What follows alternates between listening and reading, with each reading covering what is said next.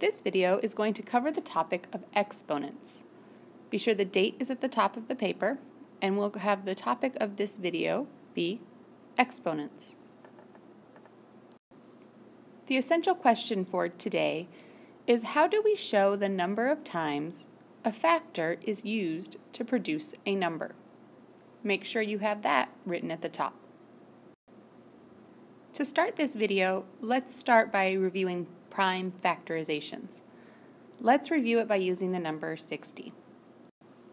I want to know the prime factors that build to create the number 60. So to start, I'd need one factor pair. You can start with any factor pair that you can think of. I'm going to start with 2 times 30 because I know 2 and 30 multiply to make 60. So I'm going to put those in my factor tree. Because 2 is prime, I'm going to circle it. That's the end of that branch. 30 is not prime, so I'll keep going. I know that 15 times 2 makes 30, so let's break this branch into 15 times 2. Once again, 2 is prime, so I'll circle it. That's the end of that branch.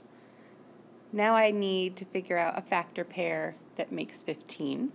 I know that 3 times 5 makes 15. And actually, those are both prime, so I'll circle both of those. Right. And now all my tree branches end with prime numbers. I want to write out my prime factorization of 60. So 60 could be written as the product of the prime numbers 2 times 3 times 5 times 2. You might have those in a slightly different order if you started in a different way, but you should have 2 2s, a 3, and a 5. We can use exponents to show this answer as well, and most of the time mathematicians do use exponents because it's more efficient. It's a cleaner way to record your answer. First, let's define exponent. An exponent is the small raised number that tells us how many times a factor is used.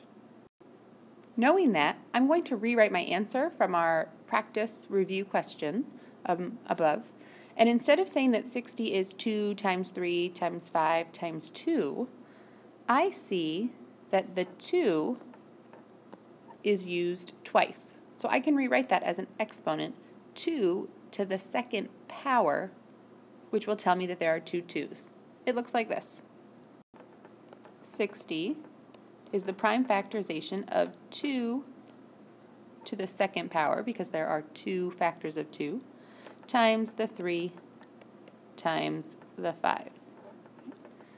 And that's how we record the prime factorization of 60 using exponents. I'll turn my page. If you have more room, stay where you are. But I'm going to turn my page and let's try the prime factorization of 81. So take a moment and think of some factors that can multiply to build the number 81. You might decide to choose different numbers than I do, but at the end we should have the exact same numbers in our prime factorization.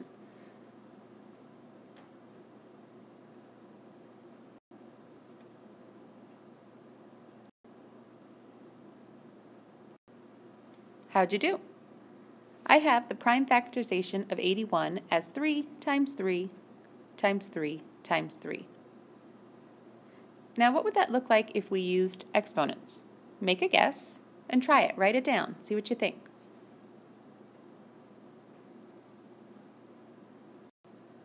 How'd you do? Did you write that the 3 is being used 4 times? So the 3, right, we call this has a word, we call this the base.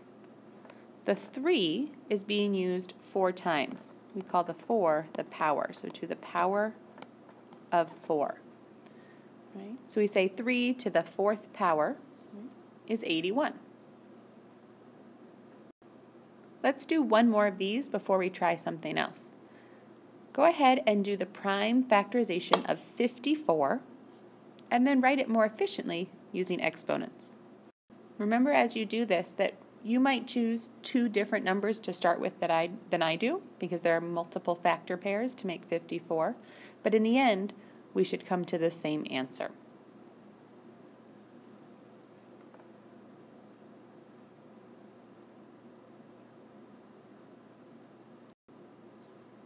How'd you do? I found that 54 was the product of 2 times 3 times 3 times 3, but since there were 3 3's, the number 3 was getting used 3 times, I simplified that to be 2 times 3 to the power of 3. Hopefully you got the same thing I did.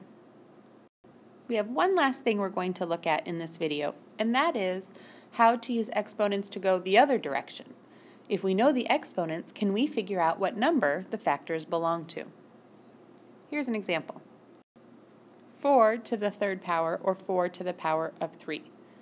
Here's a common mistake. Some people see this 4 to the third power as 12. Do you know where that mistake comes from? Most people, if they don't know better, might say that 4 times 3 is 12, so 4 to the third power is 12. But we know better, right? The 3 doesn't tell us to multiply 4 times 3. It tells us how many times the 4 is being used. So really, 4 to the third power means 4 times 4 times 4. I'll multiply these in pieces to make it a little easier. I know that 4 times 4 is 16, and then I need to multiply that by my third 4, my last 4. 4 to the third power is 64. Not 12. Very different answer. What about 5 times 2 to the third? If I have 5 times 2 to the third power, what number, or for what number is that the prime factorization? Take a moment and think it over, pause the video, and then we'll see how you did.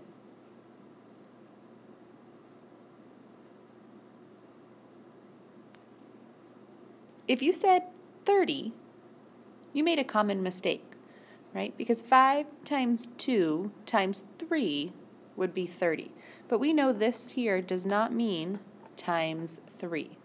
This is 5 times 2, and that 2 is being used and is showing up 3 times. So it's really 5 times 2 times 2 times 2.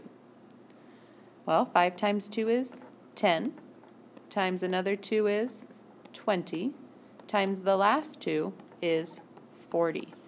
So this was the number 40, right? The prime factorization of 40 is 5 times 2 to the third. We were able to go backwards to see that our mystery number was 40.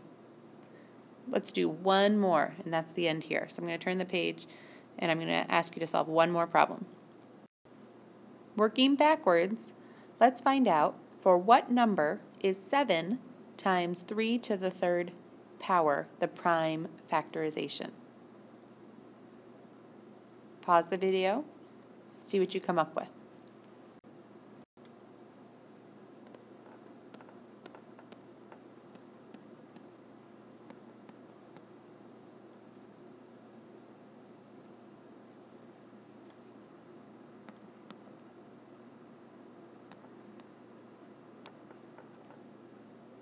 How'd you do? My answer was 189.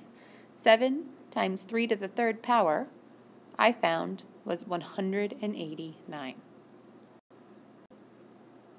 In this video, we had a chance to work with exponents.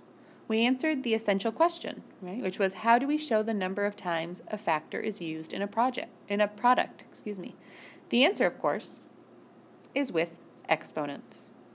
As always, make sure you record any questions you might have, right, before we have a chance to practice this. We will be practicing this together in class.